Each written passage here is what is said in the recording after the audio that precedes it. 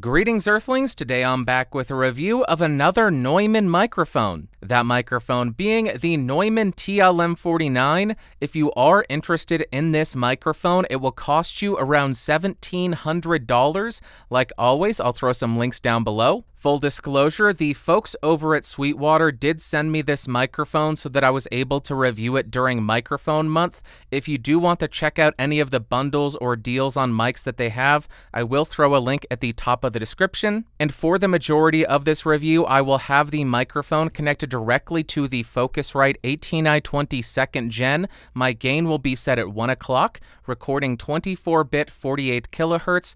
I will not do any kind of post-processing, but I may have to boost it a little bit in post, so check the doobly-doo to see what I diddly did. And now let's talk about what comes in the box. That's so heavy. Of course, you are going to get the microphone. You will get a very robust feeling shock mount, a 5/8 to 3/8 inch microphone stand adapter, and a bit of documentation.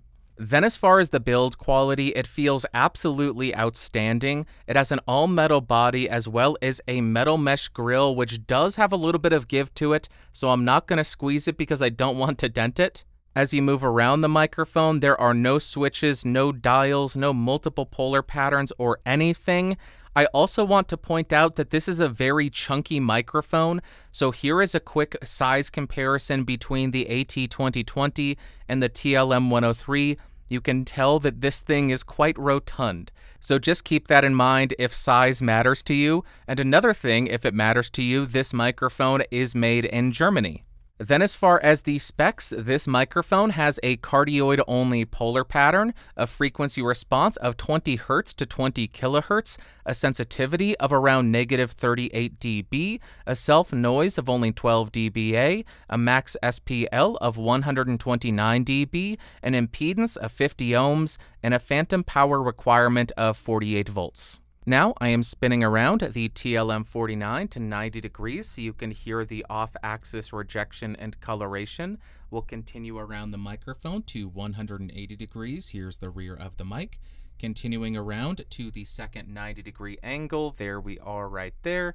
And then rotating and ending at the front of the microphone. Now I really hate doing these tests on the more expensive microphones, but we have to do it.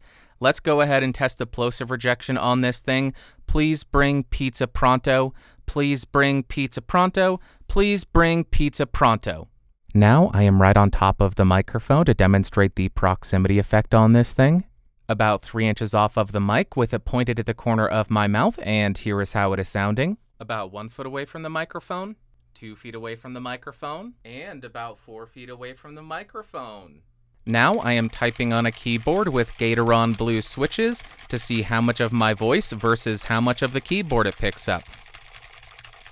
And for you elite gamers, now I am typing on the SAD W keys. Here is how the microphone sounds in a well-treated room.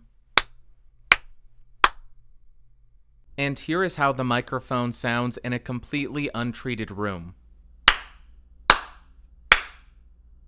Now to see how well the provided shock mount performs, I will go ahead and tap on the desk to see how much of that noise it rejects. And I will tap on the boom arm. Now I am going to go ahead and tap on the body of the microphone to see if there are any kind of resonant frequencies.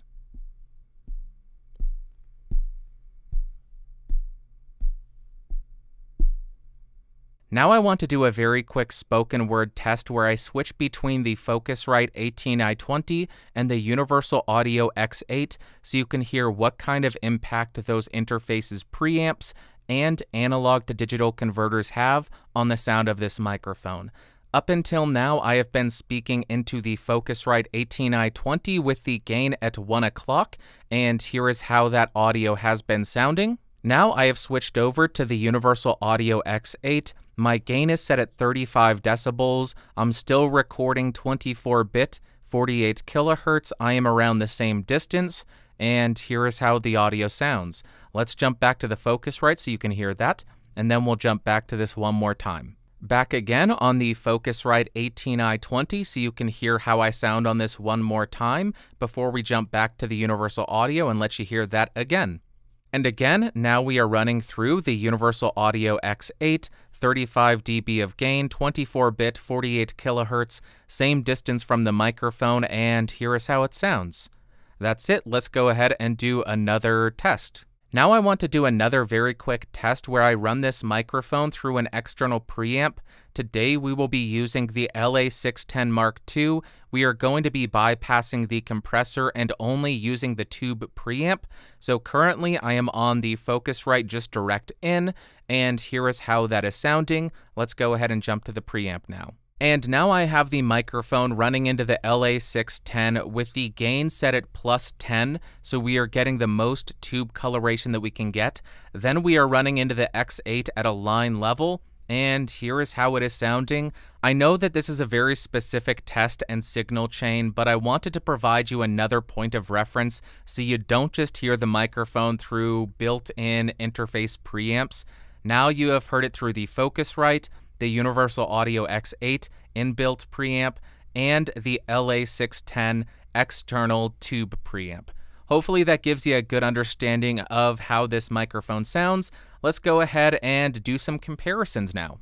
Now I want to do a very quick comparison between the Neumann TLM49 and a couple of other microphones that are available on the market so we can see how it compares against the competition and also to see how many microphones I can stack in my arms before I drop them and see how many, how many people get furious with me for being so incredibly irresponsible with all of this extremely expensive gear.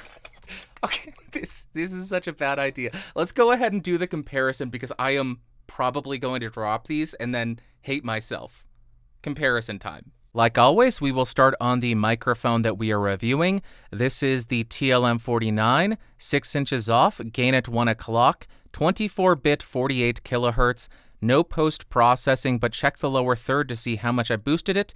And let's jump to the first microphone. Okay, first up, we are on the AKG P120, a cardioid-only condenser microphone, 6 inches off, gain at 1 o'clock. Check the lower third to see how much I boosted this. And here is how this sounds, $80 versus $1,700. Let's jump to the next mic. Again, we are back on the TLM49 so you can get a feel for it and hear how this microphone sounds compared to this next mic. Let's do that now. Now I am on the Audio Technica AT2020. This is a $100 cardioid-only condenser microphone. Same distance, same gain setting, check the lower third. And let's jump back to the TLM49 and do some more comparisons. Who would have thunk it? We are back on the TLM49 again because I want you to hear how this microphone sounds in between every microphone we're comparing it against. Here is how it sounds. Let's do the next comparison. Now I am on the Lewitt LCT240 Pro. This is a $150 cardioid-only condenser microphone. This is a much brighter, much more modern sounding microphone. And here is how it sounds. Same distance, same gain setting. Check the lower third. I'm going to say the same thing over and over and over again. I apologize. Let's jump back to the 49 and do more comparisons. What a shocker, I say that every single time. Here is how the TLM49 sounds. Nothing has changed. If you forgot, $1,700. Let's jump to the next mic. Now we are on the Rode NT1. This is a $270 cardioid-only condenser microphone. I am at the same distance, the same gain setting, and here is how this sounds compared to the TLM49. Not as mid-forward, but very neutral, very balanced sounding. And here's how it sounds. Let's jump back to the 49 and do some more comparisons. Again, we are back on the TLM49 so you can get a feel for it and hear how this microphone sounds compared to this next mic. Let's do that now. Now I am on the Shure KSM32, another cardioid-only solid-state condenser microphone. This costs $500. No pads, no filters are engaged. And I am at the same distance, the same gain setting. Here is how this is sounding. I know people will be furious with me because in all of these recordings there is a low-end 50 cycle rumble. That's an AC unit I have no control over. I apologize for the inconvenience. I don't put any filters, any processing on, so I don't even run a high-pass filter. Live with it. I have to. This is the 32. Sorry for the diatribe. KSM32. Let's jump back to the 49 and do some more comparisons. Okay, back on the TLM49 again. Even though these comparisons are a huge pain in the butt, I'm going to continue to make them because then you're not hearing the microphone in a vacuum and you understand the context of the microphone. This is how the TLM49 sounds. Next mic. Now I am on the Neumann TLM102. This is a $700 cardioid-only solid-state condenser microphone. Same distance, same gain setting, and here is how it is sounding. Do you like the $700 TLM102 or the $1,700 TLM49? Let me know in the comments down below. Check the lower third also to see how much I boost each of these in post. And let's jump back to the 49 and do some more comparisons. I don't know how many of these comparison things we've done so far, but we have a couple more to go. Here is how the TLM49 sounds. Nothing has changed. Let's jump to the next one. Now we are on the first multi-pattern condenser microphone. This is the KSM44A. We are on the cardioid mode, no filters, no pads. This costs $1,000, same distance, same gain setting, and here is how this compares to a $1,700 TLM49. Let's go ahead and do some more comparisons.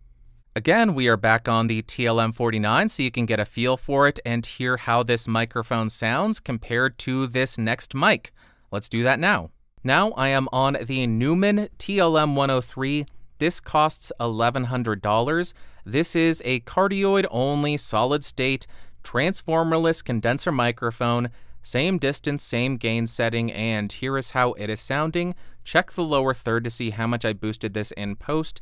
And there you go, Neumann versus Neumann. Which one do you like the best? Let's do some more comparisons. Let's do it right now.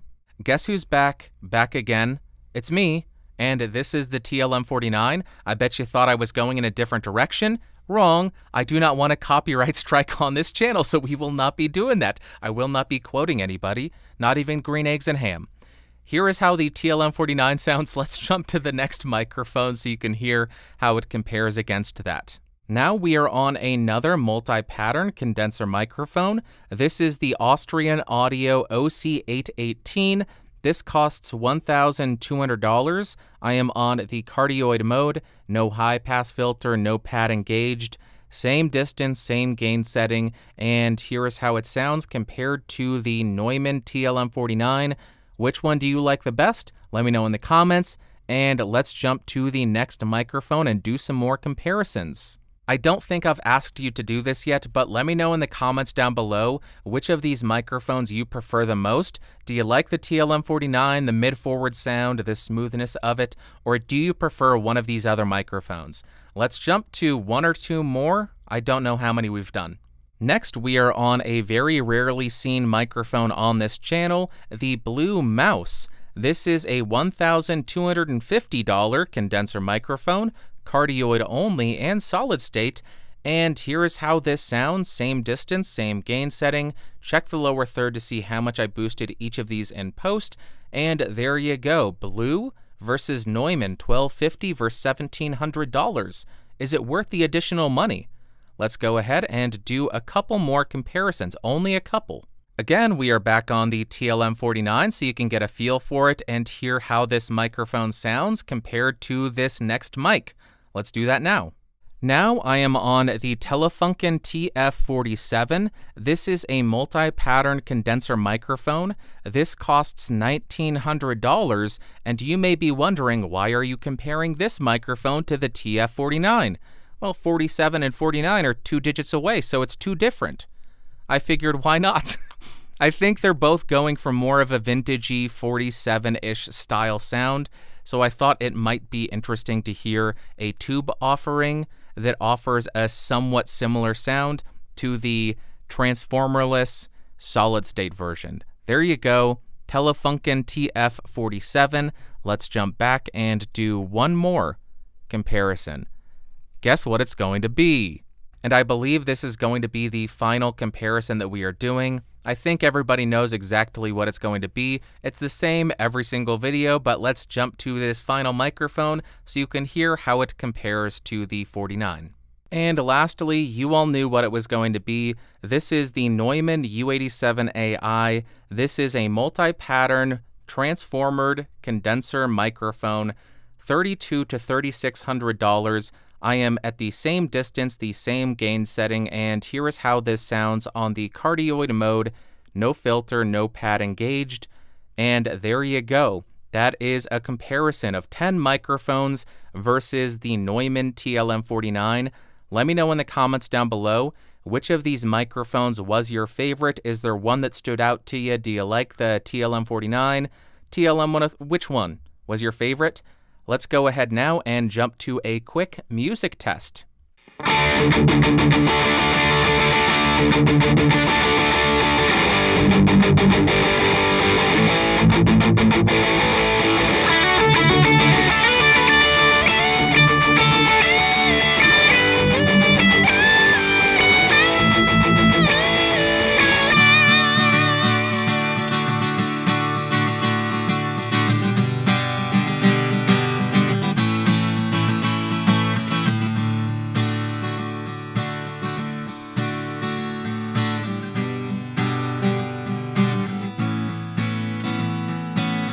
I've got another microphone, but I've just gotta test them all to find out which one is the best. Now, hey!